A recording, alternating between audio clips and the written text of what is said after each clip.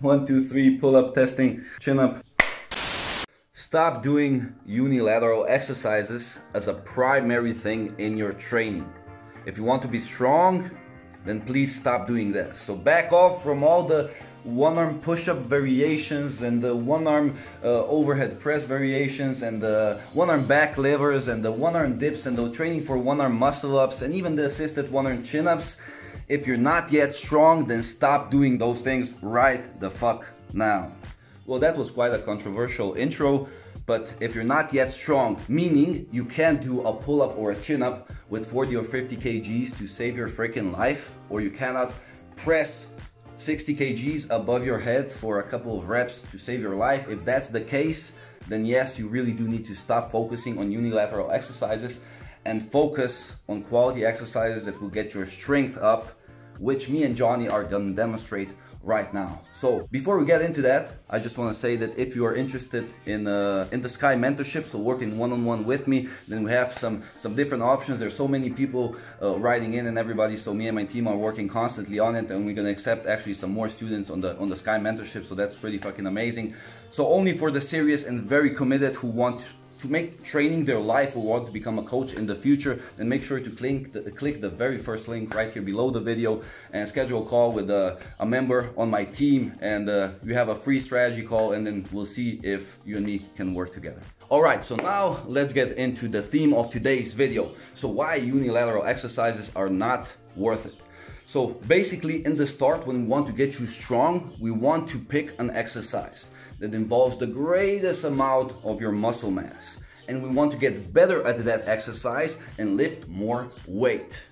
Because if you want to get strong meaning pull the most amount of weight in a specific way. So if we want to, so then we basically want to choose a specific movement pattern that's worth improving at, such as the squat, most definitely, one of the most natural patterns there is. You want to get stronger there.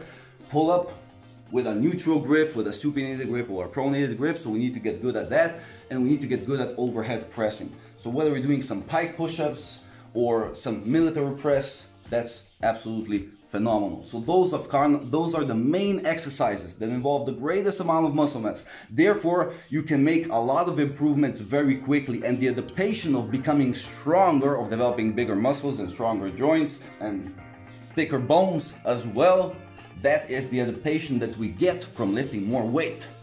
So a lot of people tend to get a bit too excited. They can do 5 sets of 5 push-ups properly with protraction, and then they're like, yeah, I'm gonna go further on like Rocky with a one-arm push-up. You know, I did it as well. I could do like literally I did 100 one-arm push-ups once with in a straddle position, just like Rocky.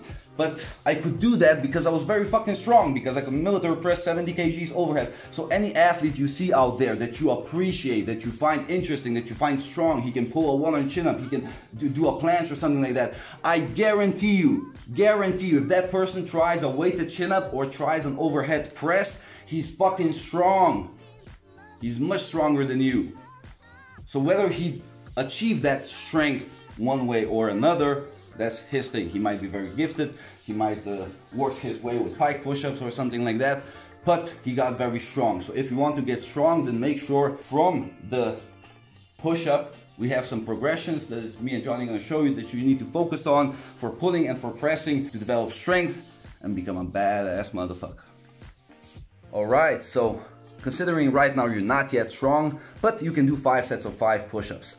So you want to take your strength to the next level, you want to improve, you want in the future to do some handstand push-ups and stuff like that. So where do we take it from there? So we have some different options. So from the push-up, the easiest way to make it more difficult is to lean more forward. That way it's more difficult on the deltoids, especially some people like to do push-ups here. So there's actually a lot of tricep involvement because the forearm is not in the best position to press, so you should be here. So in that case, the next progression is leaning a bit more forward. That puts more pressure on the deltoids and on the bicep as well. It's an excellent progression to make it more difficult. And later on, you can even lean more and more forward up to the waist and do the pseudo planche push-ups. Phenomenally working the serratus anterior in that protracted position, working the bicep as well. So just a phenomenal progression to go for 5 by 5 reps.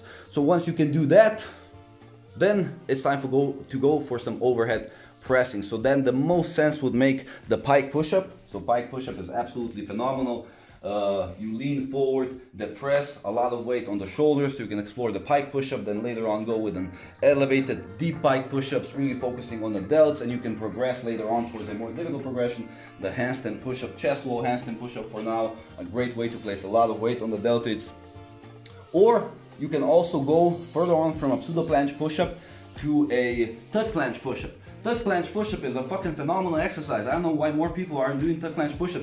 It's the easiest way to put the most amount of weight on your freaking deltoids, and because the lean is not so great if you stay in a tuck, it's a great way to like literally horizontally press your entire body weight. So I'm freaking 90 kg, so I gotta press 90 kgs there. That's a freaking difficult exercise. So tuck planche push-up, going deep there, absolutely phenomenal for deltoid development. Also a variation, you can do body weight anywhere you want, and it's much better than the freaking one arm push-up. And obviously you can also use the military press if you have the options of training with weights, and if you're right now you're not yet very strong, so military press is just phenomenal because you have the same amount of intensity all throughout the range of motion. Pike push-up is very difficult in the bottom, very easy on the top, while military press, if you're pressing 40, 50 kgs above the head, there's a whole lot of stability work you got to do that. Your rotator cuff is working, you're going into shoulder flexion, so you're developing better stability there and strength, so it's just phenomenal for handstand push-up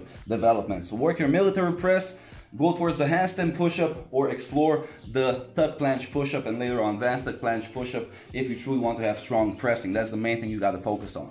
Alright, and then regarding the other side, we have pulling, which is for now quite simple. So let's say you can do about 5 sets of 5 chin-ups. That you can do, right?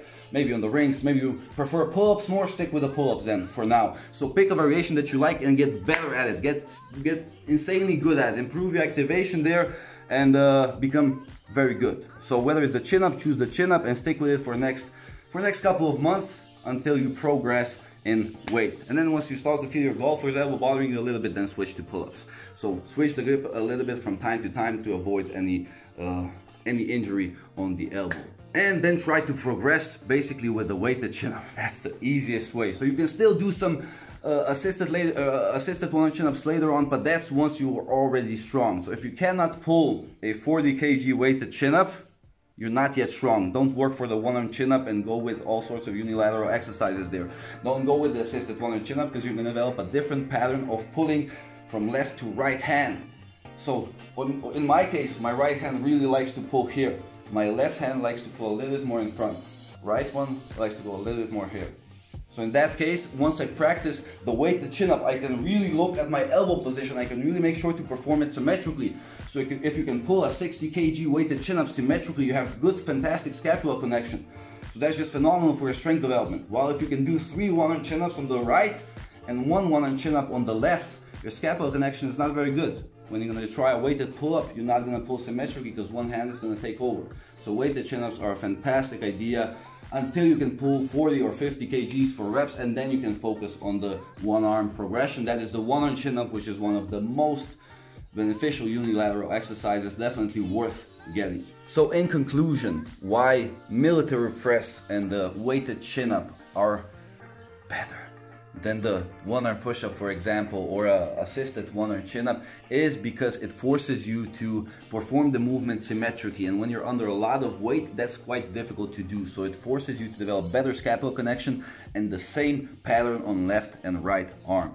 So if you're not yet strong and you truly want to get stronger, the easiest way to do it is get your military press from 30 kgs to 50 kgs. You can do this very easily if you practice it about twice per week, 5 sets of 5, or if you do it 3 times per week, you do 3 sets of 5. The same goes for the weighted chin-up, for example.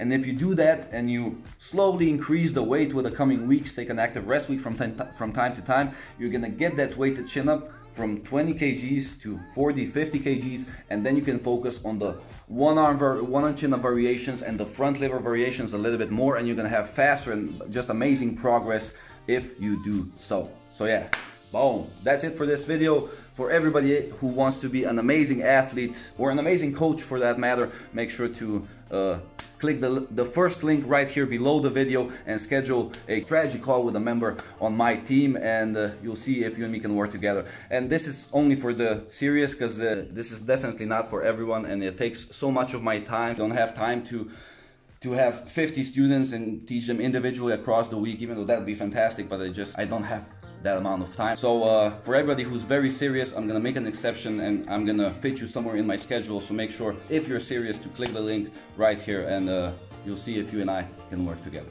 Thank you so much for paying attention and for looking at this video, and make sure to work on that weighted chin up, improve your weighted chin up, improve your weighted pull up, improve your military press, or if you can't do any military press, make sure to work on those pike push-ups, elevate your feet, then progress towards the chest to a handstand push-up or a duck planche push-up.